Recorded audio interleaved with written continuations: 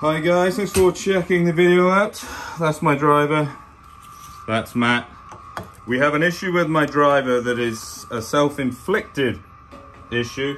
I have just put an old shaft back into my new driver.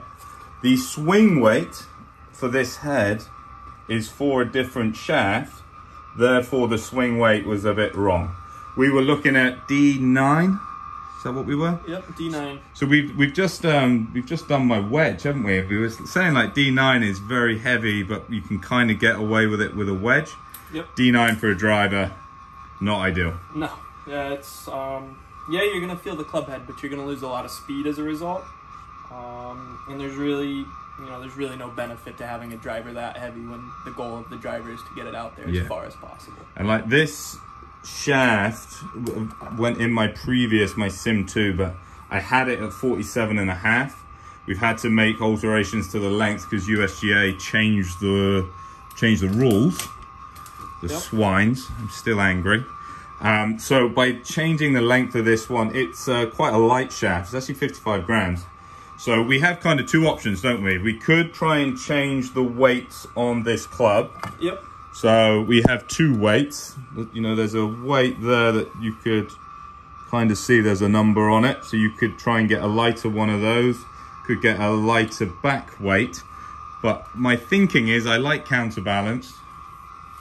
I'm trying something that's very light anyway, so total weight shouldn't be a problem. So we're kind of going for option A. We're going to put lead underneath the handle. Yep. And it is our intention to basically balance the club out that way. Yep. So we're going to counterbalance it. So we know what the swing weight is with the grip on it. So then to make sure we get it counterbalanced to the right weight, put it on the swing weight scale. Without a grip, it comes out to E8. We know it was at D9 with the grip.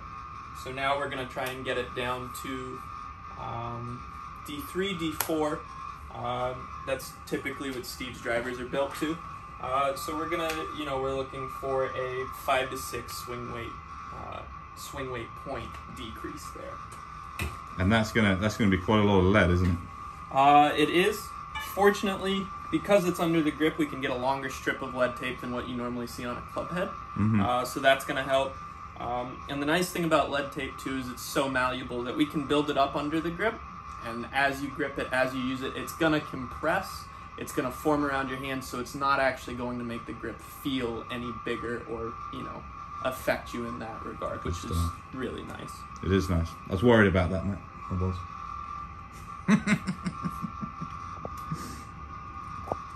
And do you have a particular way to do it, or is it just literally find a space? I just like to run it down the side of the shaft, start with one strip. I know roughly how much this is going to affect the swing weight, but I'm going to do one strip at a time. We're going to check the swing weight after every time, and we're trying to get it as precise as we can. And it's a lot of just me double checking that I'm getting everything the right length. We don't want any lead tape sticking out from under the grip, anything like that.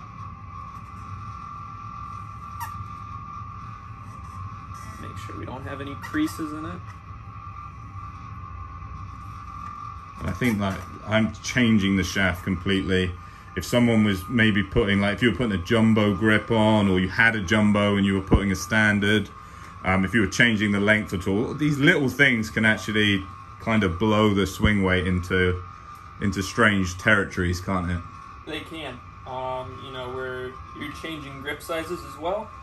So that was part of the change that affected the swing weight. Oh, absolutely, yes, I did. I had a jumbo on that one. So that's probably the biggest impact that we're dealing with in this. Mm-hmm. So that first strip of lead tape took us down 2 swing weights. Again, we're looking for 5 to 6. We're gonna put the second strip on. If I've cut everything exactly the same, it's gonna be another 2 swing weights. It's a big if.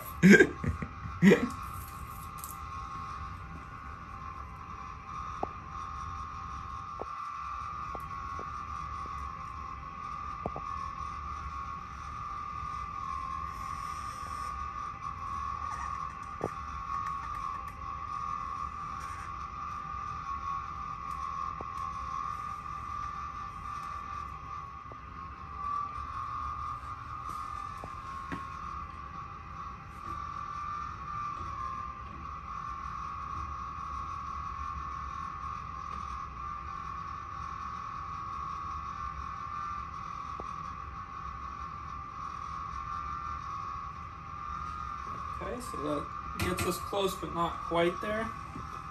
Still about a swing weight and a half heavy. And would you be worried? So let's say, like I said, this is a light driver. Imagine it's not uncommon for someone to be using like a 75, almost 80 gram driver. Right.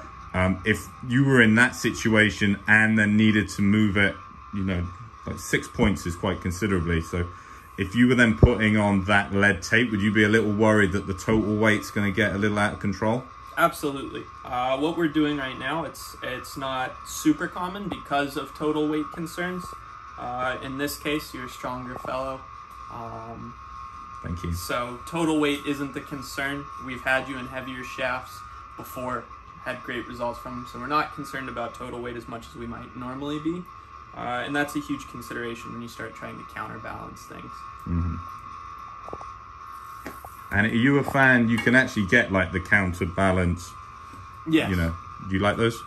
I do.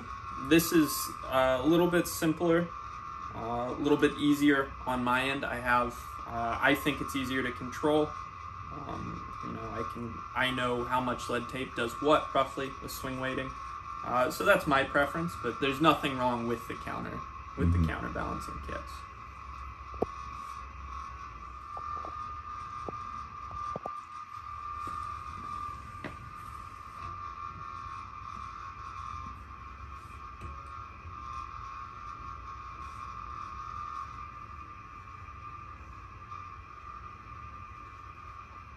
And let's say somebody didn't have access to this.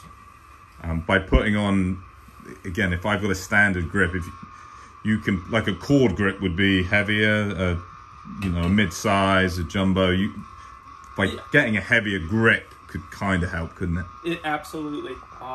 You know, there's, even within, if you just look at standard grips, if you look at different brands, different styles, they come in all sorts of weights. So if it's, you know, if lead tape isn't the option, things like that, you can look at grips.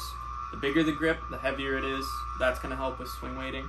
And again, different models of grips have different weights.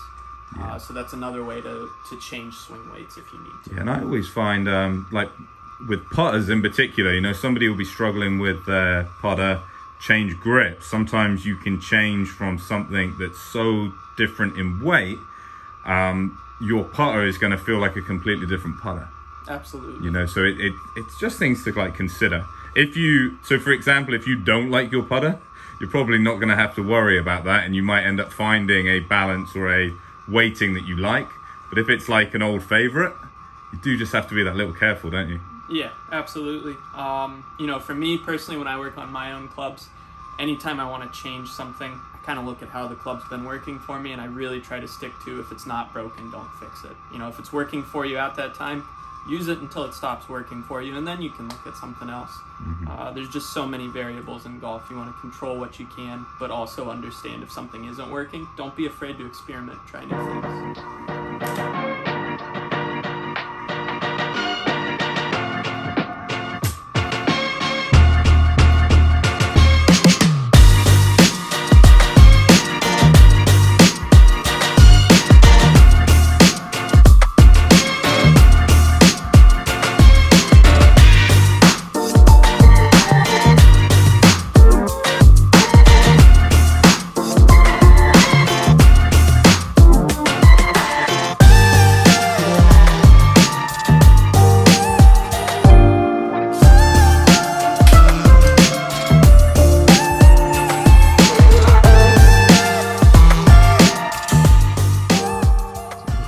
Looking good. It's now legal at 46. Yep. So we've already checked that. And now hopefully the swing weight is where it needs to be.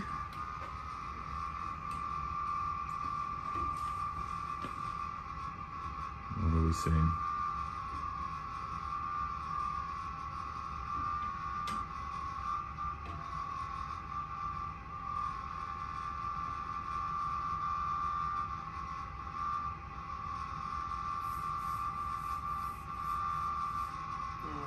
We're all set. Yeah, so what's it now? You're sitting at D4.5. So still heavier than most drivers. But for you and your past drivers, that's been the swing weight we're accustomed to seeing. Good stuff. So thanks for that. I'm excited. So obviously I have a new head. Put in an old favorite. Got the length right, got the weight right. Time to hit some great shots. But always appreciate your help, Matt. Yeah, absolutely. Great guy. If you've got any questions for Matt, get them in the comments down below. If you've got any questions for me, comments below. If they're nasty, go away. We don't need them.